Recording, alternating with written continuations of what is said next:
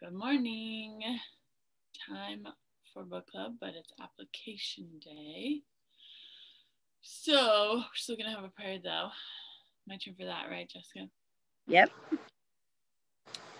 Dear Heavenly Father, we're so thankful for this new day. We're thankful that it's Friday and that we have come to the end of another week, and we pray that it was acceptable in thy eyes, and we're thankful for the good things we're able to do, and pray that we can improve the things that we need to. And we're thankful for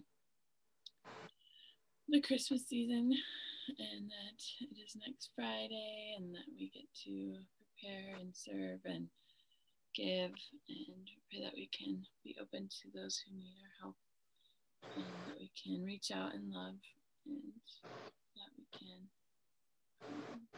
also be able to continue with our business and reach out to those who really need this stuff right now. And we are thankful for our many blessings, and we pray for these things in the name of Jesus Christ. Amen. Amen. Okay. Application. I'm still learning how to do application. I'm thinking maybe I should come with questions that we can discuss. I mean, we have no problem just talking, but right. Questions too. So I've been thinking about how, we talked about how we can apply it with our kids last week. I was thinking maybe today we could talk more about how we can apply it with our business. Like, how can we get people interested in Plexus by listening to their interests? Well, I feel like that's kind of what we already do, like we just sort of, we reach out, we say, hey, we build a relationship first, even if it's just for a day or two to start up a conversation. And then we just start asking them questions, It's like, well, I'm doing this thing. Would you be interested in just kind of learning a little bit more? And then when they say, yeah, sure, then we start in with the whole like, so what health problems do you have? What health goals do you have? What, it's just all about, what do you need? What do you want? What are you looking for? Like that sort of thing. And we say, yeah, we can help you with that. So I think like maybe the gap in there, I don't know if there's really much more you can do to, because I'm thinking that initial ask, right? It's like, hey, I'm doing this thing. Would you be interested in learning about it? Yeah. I don't know. There's somewhere in there. There's room. I guess you could approach it more with, huh? I was just going to say there's certain people who like I do that with, who I'd say something like that. And then there's certain people who it just comes up naturally, like while we're talking. And so I just think it depends on the person, Yeah. If they're like not open to talking, and you can tell, but you think they might watch the video. Right. Then you can like work on their interests after they watch the video. Right. I was just thinking too, maybe with that initial ask, instead of it saying, hey, I'm doing this thing, would you like to learn more? Saying something more along the lines of, I totally thought of you. I want you to have, X, Y, and Z, that sort of thing. A need that you think they have. Well, like everybody wants better sleep, right? Who doesn't want better sleep? You can totally go that route. Like, or less stress, a little more mental health balance. That's something most people, you can just pick one of those generals and just be like, hey, I was just sitting here thinking about my friends, and your name popped into my head, and I just really wanted to be able to give you this gift of life. Yay. Yeah. Everyone likes gifts. Everybody likes gifts, right? So something along those lines. Maybe. Yeah. Exactly. And just asking them permission to send stuff, which is what we train. And Yeah. that's super important, you know, because then it's like honoring what their answer They is. want. Yeah. Mm-hmm. Yeah, for sure. Always asking lots and lots of questions. Right. So I did that like yesterday. I talked to you about doing a spotlight of my favorite because it's on the bingo. Yeah. And then I'm thinking, well, but my favorite, you were like, well, you want to think about what your people want, right? And I was like, well, my favorite probably isn't what most people. I'm sorry, I love everything. Like I love everything I do, but my favorite is the active. It just is. And so it's kind of like, okay, well, I could highlight my favorite, but that might not really interest a whole lot of people. So I just got on. I don't know if you saw my live or not, but I missed it. I need to watch it today. I got on and I literally was just like, so I thought for a really long time before I got on. And I was like, because you had said, think about what your people want. And I was just like, I just got on and talked about Christmas and how great it is and how much I love it and how much I love giving and serving or like how much I like that aspect of Christmas. Yeah. And how everybody just starts really thinking about other people and then talking to people about giving themselves the gift of better health. Mm-hmm. And then just sort of went through that. It felt so like, I don't know if anybody's going to identify with it. I don't know if anything's really going to come from it, but it felt very good. Like I felt happy. I felt energetic. I felt connected. I felt, like genuine. And so it's like, well, I mean, that's what we do, right? And if it works, it works. And if it doesn't, we try again tomorrow or try again later. Yeah, exactly. I love that. And if you felt the spirit while you did it, you felt happy, you felt all those good things, then it's going to touch somebody, Yes. It's just, I know it will touch people. I'm just, whether they respond or not. Yeah, that's true. They might respond a year from now. Right. Exactly. Or 4 years from now. Exactly. You never know. Never know. That part. But what's funny? Go ahead. Do it. Go ahead. I was just gonna say, on nights where, sometimes I beat myself up for like going for a goal and like messaging a whole bunch of people. Sometimes I'm like, oh, I shouldn't have done that. I should have reached out first. But honestly, I've had a lot of people who have been interested, and they say, like, oh, I've been meaning to reach out to you, but they probably would have never done it unless I reached out to them first. Right. And so sometimes I push into those where I'm just like, I'm just gonna message 100 people, like, and I do it with love, and it doesn't hurt. Sometimes I go back and I'm like, I try to like repair it later.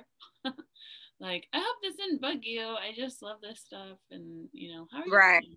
And so I just try to repair it, but that's how I got Shannon Gonzalez, and now she's almost Ruby, and she has had so many life changes and health changes, and her family has health changes. You know what I mean? Like, yeah. So there's just not one exact right way to do it. Obviously relationship building is so important, but sometimes the reach outs work. So Plexus reach outs work. Yeah. Just like doing what you feel is right in the moment is like, well, I mean, if you really want to think about it, like, you do these reach outs, but you're reaching out to people who have probably seen your Facebook posts, who have probably seen, your story and that sort of thing. And so it's not like there's zero relationship building. We're constantly relationship building with people. Mm-hmm. we don't know what relationships are out there already from the things that we've already been doing. And so when you send those messages, if you're doing it, like if you're doing it with the attitude, and yeah, I've done this already in a couple of months. If you're doing it with the attitude of, I just need to get people, then it's not as fun and it's not as rewarding. It's like for yourself, emotionally. Yeah. You may get people and that's great.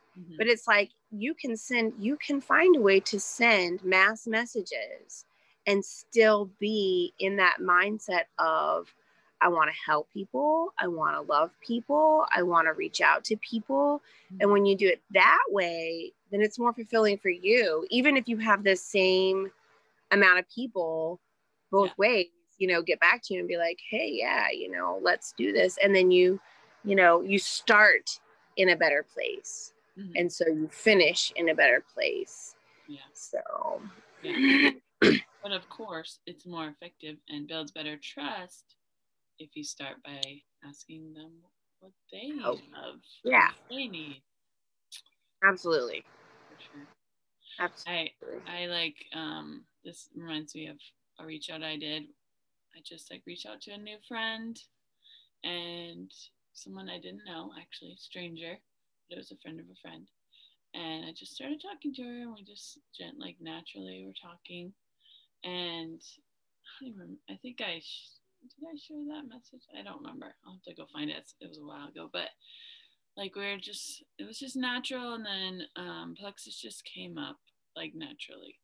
And then she was like, oh my gosh, I see what you just did. That was amazing. I still thrive. And I've never seen someone do it like that. And I was like, what? And she's like, you just naturally brought it up. That was so cool. She's another MLMer, you know what I mean? And right. She's like, you act like you really care about me. I'm like, I do. And it was just it was a funny conversation because she was just, I do really care about you. Yeah. And I just happen to sell Plexus. Yeah, exactly. I'm just I'm here to help people. That's what I do, And it was just funny because sometimes I do it totally wrong and it doesn't go well and I sound totally selfish, but sometimes it goes really good and then I'm totally curious about how you start natural, easy conversations with people you don't know. Okay, let me find one. I will say though, now she's just ignoring me, so I mean, whatever. Ah, boo. But it's just funny because and I'll go, respond to her again eventually, but she's one of those people who it's just no. Now she feels like she's being sold to, so. I guess, but she sells something that's competing, so it's probably yeah, I don't care. Gotcha. Yeah. Okay, wait. I'll show you. I remember someone's name that I just recently reached out to. So this girl Paula, she's a stranger. I just said, she commented on one of my birthday feeds, but she was a stranger. So I used that as a springboard. Right. I just said, hey, Paula, just wanted to thank you so much for your sweet comment on my not my birthday post, but vulnerable post. It makes me so happy to know that I have friends out there who are positive and encouraging. How long have you lived in Chico? So she lives in my old hometown. Right. Yeah, that's easy. When people view my videos or post on something, that totally makes a bridge. But I have all these friends, that I'm adding to my Facebook, but we can talk about it later. Yeah. No, we are out of time. I'll say really quick though that I usually say, I'll usually say something like, "Hey, I'm so glad we got connected," or "Thanks for accepting my friend request," or sometimes I'll wait and I won't say that. I'll just say I have no idea how we got connected, but we have so many friends, in common. Did we go to the same high school? That kind of thing. Just asking questions. Because literally I don't know. And so. Right. I mean, I know I added them as a friend, but I don't know. It just feels connected. Weird. Awkward. It is usually, yeah. It is usually really awkward. Please don't think I'm some weirdo on Facebook stalking you. Honestly, they do. They probably do. And I don't care anymore. I'm just like, yeah, just embrace the awkwardness. What are they going to do? I mean, ignore me or not talk to you. Yeah. Yeah. That's the worst that can happen. Unfriend you. Yeah, I've had that happen. So once I've had all those things happen, people get mad, people unfriend me, people block me. You know. Okay. I know my instincts, or not instincts, my, what's the word? Intentions. Yeah, I know my intentions are pure. So it doesn't bother me. Control them, right? Can't control them. So much so. It used to bother me because I used to be very scared of what people thought of me. I would create all kinds of stuff in my head. Can I share a quick story? Yeah. Okay, so my son Ethan is having all these health issues, and we had to go do a scan of his parathyroids yesterday. Mm-hmm. And he was not excited about it whatsoever, but he was really sweet and cooperative for the first round. But after he got done with the first scan, he was very upset. We had to do two, like one in the morning and one in the afternoon for comparison. Mm-hmm. He had to lay still for the first scan. He had to lay still for almost 40 minutes. Oh, wow. Just lay still. Boys are not designed to lay still. Mm-hmm. Anyway, so when it came time, we came home so we could relax because it was like a 3-hour gap in between. And when it came time to go back, he was like, I'm not going. I'm not going to go do that. I don't want to do it. And my first instinct was, I have paid $234 for this scan. Yeah. We do not have the pictures we need, in my brain. And of course I went, what does he want? And so I sat down with him. I told him I helped him calm down. And I was like, do you want to continue to feel sick? Do you want to continue to hurt and be, fatigued and all of these things that are going on? No, And I was like, well, we have to go, and we just we talked probably for about 10 minutes. Mm-hmm. And then I was like, I bet he'd feel better with Dad. And so I called my husband, and after all of those things, mm-hmm. It was he got his shoes on, he got in the car, and we went and got the scan done. And I was like, I felt better because I wasn't fighting with him. I wasn't trying to force him. He wasn't happy about the scan, mm-hmm. but we're teaching him that he can do things he doesn't like. Yeah. And it turned out to be a really great blessing too, because the lady who does the scans picked up on a lot of things from the first time and made him so much more comfortable. Oh, good. And so I was so grateful. As another example of someone else thinking about someone else's needs, and having it turn out really I'm super grateful. I will go there, mm-hmm. for my scans, because I know that people pay attention to their patients. They're not just interested in getting a good picture, and so I was just like, check that out. Love it. That's so good. Yeah. Thanks for sharing that, Jessica. I love the application stories. That's what teaches us. All right, y'all. We went a little over, but we just love talking, and I love all the examples, so it's okay. And we want to hear what you guys do. Yeah, we want to hear. Come on, y'all. Share with us, even if it's something that you're struggling with. How you're applying it, too. And we can talk about it. All right. Thanks for joining. Happy Friday.